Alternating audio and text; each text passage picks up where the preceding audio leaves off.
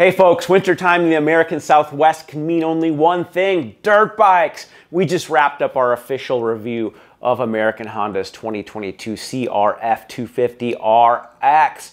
Now the 250RX is a relatively new off-road model in American Honda's power sports lineup. It was originally introduced for the 2019 model year. It is positioned alongside Honda's CRF250R, which is a competition specification motocross racing bike. The 250RX is also a competition specification racing bike, but instead of motocross competition, it's designed for off-road racing, desert racing, GNCC, and works style competition. It's also a great fit for the weekend warrior who wants a fun and capable motorcycle that they can ride on the trails off-road and they can still bring to the motocross track on the weekend and go off jumps and have some fun. Now, the 250RX effectively replaces American Honda's tried and true 250X, which was retired a few years ago.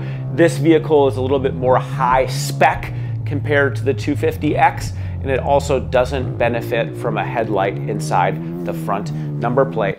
Now for 2022, American Honda has given this 250RX platform a host of modifications that follow along the lines of the CRF250R. Let's begin with the engine.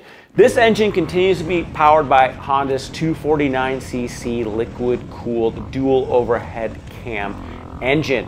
It benefits from a 4-valve cylinder head and now only one exhaust pipe. That's right, American Honda campaigned the twin pipe setup on its 450 and 250 for a long time. It claimed that it made for a bike that had improved balance.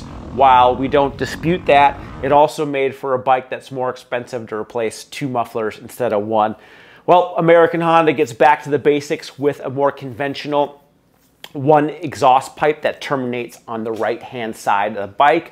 Looking at the header, it's much bigger in diameter than the previous twin pipe design. And oh boy, does it bark. That's the thing that you really notice about this 2022 CRF250RX, how much more bark that engine has. The previous version certainly wasn't lazy, but this thing has a little bit more pep in its step. It also has noticeably more low and mid-range torque. I love torque. Torque does the heavy lifting when you're trying to climb steep grades, and this engine has it. I really like that you can just leave it in 3rd gear and just lug the engine. If you need to climb something, you just hold the throttle wide and it lugs right up it. Now, power's put back to a DID 18-inch rear wheel through a chain final drive and a 5-speed gearbox. The chain benefits from O-rings inside of it, so you don't have to lubricate the chain every time you ride, which is good for a lazy rider like me. Now, this 250RX is shod with Dunlop's Geomax AT81 specification tire. This tire is a little bit more gummy.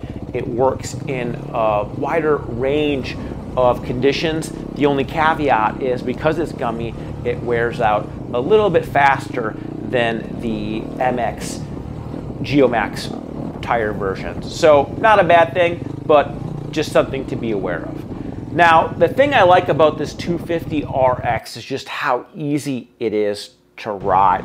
With a full 2.1 gallons of fuel, it weighs 238 pounds, a few pounds less than its predecessor, but to be fair, it also carries a little bit less fuel. It also doesn't have a titanium fuel tank like the CRF250R. It just has a plastic fuel tank. Now, this bike's neat because it feels very light in motion. It's really good in the single track. It's really good in the fast desert. It is a very versatile bike that you can ride in basically any type of condition. You don't even go off jumps. The suspension is, while maybe not as stiffly sprung as the R, you'd be surprised how firm the suspension on this bike is. I weigh a little bit more than most at 200 pounds right now, so I actually like the way the suspension feels on this bike. It soaks up the rough stuff really well, and I like how you can tailor the damping of the fork and shock to your liking. Now, another neat thing about this 250RX is its adjustable power modes. So with a button on the left side handlebar, you can switch between maps. It has a standard map, which is the default setting. By pressing and holding the button and getting 2 flashes, that gives you a smoother map. So that is good for riding in slick, hard terrain, or if you're a rider who wants a little bit less abrupt throttle response, a little bit easier throttle response. Conversely, if you want a little bit more power hit, if you're riding in soft terrain or deep sand, you want the engine to have a little bit more pep in its step, press that button, get 3 flashes, and the power band will be a little bit more aggressive. It still pumps out the same amount of horsepower, right around 38 HPs at the business end of that Geo Max tire, but it'll just get you there a little bit quicker with a snappier throttle response. Overall, I like the standard setting. The standard setting worked really well for me. It still had a lot of juice, but it never wore me out. So that's what I would like to run.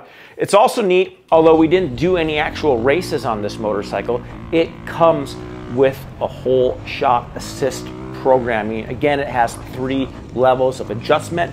And what that does is it reduces the engine RPM ceiling. So when you're launching the motorcycle, instead of having to worry about keeping the engine RPM at a certain threshold and releasing the clutch, you can literally hold the throttle pinned and only worry about using the clutch. It's very similar to the launch control that sport bikes were using a decade ago. There's 3 RPM ceiling increments, a low, medium, and high.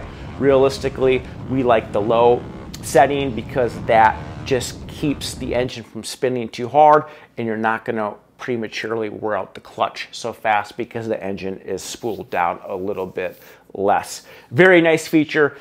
Neat that American Honda is paying attention to the details. Other nice improvements that we like about this 250RX, of course, the new plastic handguards. That's awesome. We love plastic handguards. It keeps your mitts from getting beat up on the single track style trail. This bike also comes equipped with a skid plate and a kickstand. Yes, we love kickstands. It just makes parking the motorcycle and pulling along on side of the trail or even at the track that much easier. No bike stand to bring with you. It also makes it easier to lubricate the chain. Just put it on the kickstand, start the engine, and away you go. Now, in terms of durability, American Honda takes great pride in crafting these motorcycles in its headquarters in Japan. The air filter is now easier to access. It has a simple clip mechanism. You remove the left number plate and you can access that air filter, super easy to swap. In terms of maintenance, American Honda recommends that you change the engine oil and filter every 15 hours. Oddly enough, they also recommend that you replace the piston and piston ring at that same 15-hour increment. A little strange. In our experience, you can get a lot more runtime out of this engine than 15 hours before doing a top. And it also recommends that you replace the drive chain, which is another kind of silly one, every 7.5 hours. In our experience, these chain drives work really good as long as you keep them clean, you keep them lubed, and you keep them adjusted. You're certainly going to get more than 7.5 hours out of life of this chain. Of course, this engine carries over a quart of oil, so you know that engine's going to have some fluid in it to lubricate it. It's nice to see that a little engine like this has so much engine oil capacity. Now, a couple gripes about the 250RX. The gearing. Yes, it has a 5-speed gearbox. Yes, first gear is mighty low enough to climb steep grades, but 5th gear is a little bit short. You'd be surprised how often you're riding this motorcycle in 5th gear and you're transferring between sections. You're really gonna have this engine spooling at high RPM. It would be nice if 5th gear was a little bit taller, or if American Honda could add a 6th gear without bumping up the MSRP too much. Aside from that, there's not a lot to not like about American Honda's 2022 CRF250RX. It's an excellent bike. It looks awesome. The engine has a lot of power. It's easy to ride. The handling on this motorcycle is awesome. This thing tackles really technical single track, and it also blitzes across whipped out fast desert terrain.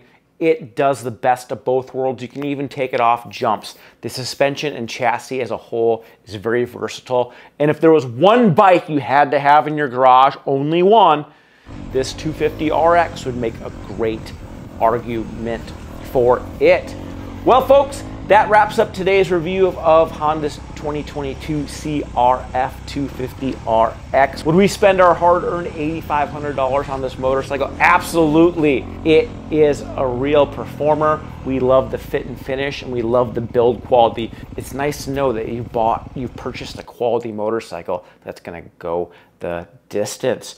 Well, folks, as usual, make sure to surf on over to motorcyclistonline.com. That's where all of our content comes to life.